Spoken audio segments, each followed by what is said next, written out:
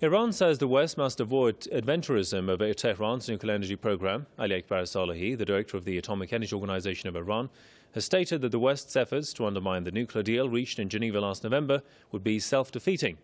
Salehi has criticized U.S. officials' recent remarks about Iran's nuclear program. He says such remarks violate the terms of the Geneva deal signed by Iran and the 5 permanent members of the Security Council plus Germany.